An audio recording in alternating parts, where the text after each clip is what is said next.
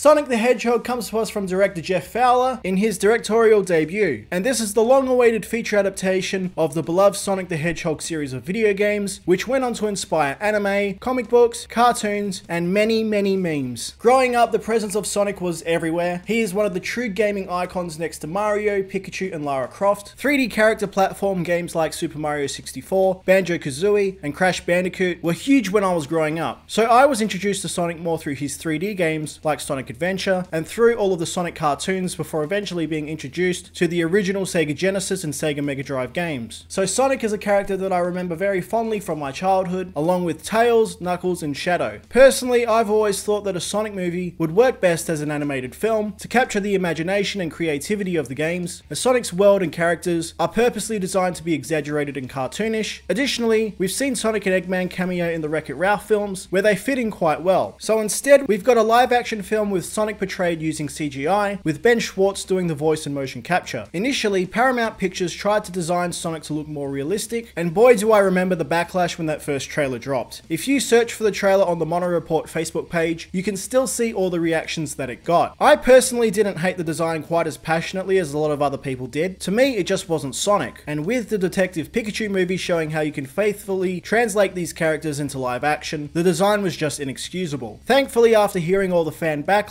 Paramount and director Jeff Fowler decided to delay the film to make Sonic actually look like the character that we know and love, with the help of Sonic artist Tyson Hesse. And thank the heavens that they did, because there's no way I would have enjoyed this film as much as I did if they had kept the old creepy design. Bottom line, Sonic the Hedgehog is a fun, harmless family film that knows that it's silly and over the top. Sonic has always been a cartoon character. He's a blue alien hedgehog that runs at supersonic speeds, so trying to completely change the design would have destroyed the essence of the character. Sonic the Hedgehog is a fairly straightforward buddy comedy film where Sonic is forced to come to Earth and makes a home for himself in Green Hills, Montana. A very obvious nod to Green Hill Zone from the games. One day, Sonic accidentally causes a blackout, gaining the attention of the US government and the egocentric Dr. Robotnik, played by Jim Carrey. Sonic teams up with the local Sheriff Tom, played by James Marsden, and travels to San Francisco to acquire something that will prevent Dr. Robotnik from capturing Sonic and experimenting on him. This is a film that is primarily targeted at kids and families, so the plot is fairly slim and familiar, with many of the jokes aimed at that younger audience, although there is some humor that adults will appreciate. For a movie based on Sonic the Hedgehog, this is fine. Jeff Fowler follows the formula that we've seen before in movies like E.T., Masters of the Universe, and Bumblebee, just with Sonic characters added in. And honestly, I was okay with that. I was never expecting a Sonic the Hedgehog movie to be a masterclass in storytelling, and it never needed to be. For older viewers, a major hook has been seeing Jim Carrey playing Dr. Robotnik in what seemed to be vintage 90s Jim Carrey mode. I spent countless hours watching Jim Carrey movies when I was a kid, so watching him back doing a role that carried the essence of his classic characters was just everything. While he is older now and a little less nimble, I'd be lying if I didn't eat up all the scenes that Jim Carrey was in, embodying the energetic traits from characters like Ace Ventura and the Riddler. However, a big shout out needs to go to James Marsden, who was required for a good chunk of this movie to be acting opposite essentially nothing, as Sonic is obviously added in later via CGI. Of course, Ben Schwartz does his bit later on, but that's all separated from James Marsden's performance. Additionally, I really enjoyed Ben Schwartz's portrayal of Sonic, who did a great job of making the character his own and just creating this hyperactive but likable teenager. There were moments that I didn't even realize I was listening to Ben Schwartz. On top of all of that, if you're a Sonic fan, this film is a goldmine for Easter eggs, with some true deep cut references that'll fly over the heads of most viewers. Heck, there's even a couple of sequences inspired by X-Men Days of Future Past. There are plenty of visual nods to different Sonic video game levels, including the real Green Hill Zone, different Sonic characters, and even some popular memes. Even the movie's end credit sequence is a visual treat. Sonic the Hedgehog also contains some real welcome surprises with the music as well, which beautifully honors Sonic's history with nods to even recent titles like Sonic Mania. Props needs to go to composer Tom Holkenberg or Junkie XL for including so many fun surprises. Most importantly, Sonic fans, absolutely stay for the mid-credits scene. You do not want to miss it. Sonic the Hedgehog is far from a perfect film, but it is a lot of fun, especially for families and fans of Sonic. If you're unfamiliar with the character, or you're not a fan of movies that cater to more younger audiences, I really can't see this movie doing much for you. The movie also contains some obnoxious instances of product placement, while the visual effects can leave a bit to be desired at times. This is a movie that knowingly falls into many of the cheesy tropes that are associated with these kinds of kid-friendly films, but for me personally, the good outweighed the bad. I genuinely appreciated the amount of heart that the movie had, with its tried and true but welcome focus on friendship. The movie also doesn't overstay its welcome either, being an easily digestible breeze, clocking in at under 100 minutes. If we do get a sequel, I am hoping that the script gets punched up with humor and dialogue that caters more to people of all ages like Pixar movies do, rather than being aimed more specifically towards kids, but I am excited to see where things go. Plus, some of the cheesy rock songs from Sonic Adventure would be appreciated as well. In terms of stacking Sonic up against other video game adaptations, it's definitely not as good as Detective Pikachu, but it is leaps and bounds better than the vast majority of video game adaptations, so that's something. I honestly had quite a fun time with Sonic. I'd say if you're a fan of Sonic or you're wanting a family-friendly adventure, then Sonic the Hedgehog is absolutely worth your time. Otherwise, the film might not be for you. Sonic the Hedgehog gets a 7.5 out of 10 from me. Guys, I hope you liked this review. If you want to see more reviews just like this one, stay right here for your mono fix. Bye guys.